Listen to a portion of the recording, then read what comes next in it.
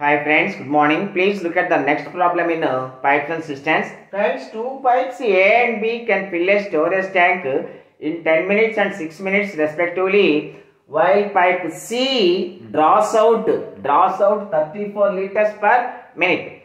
If all the three pipes are opened simultaneously, a full tank is emptied in 1 hour, that is in 60 minutes. Here the question is, what is the capacity of the tank? See friends, say pipe C can empty a full tank in X minutes. So the work done by pipe C is equal to 1 by X. Now if all the three pipes are opened, the work done is pipe A can fill 1 by 6, pipe B can fill 1 by 6, pipe A 1 by 10, pipe B 1 by 6, whereas pipe C can empty 1 by 6.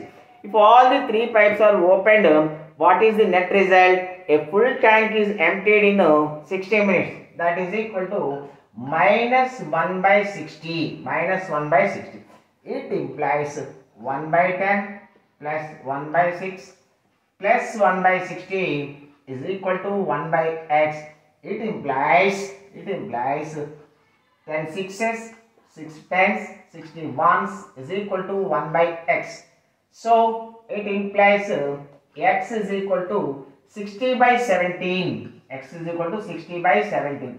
So friends, pipe C can empty a full tank in 60 by 17 minutes and it draws 34 liters per minute. So the capacity of the tank is 60 by 17 into 34, 17 twos, 60 twos, 120 liters is the capacity of the tank, friends. Thank you. Have a nice day.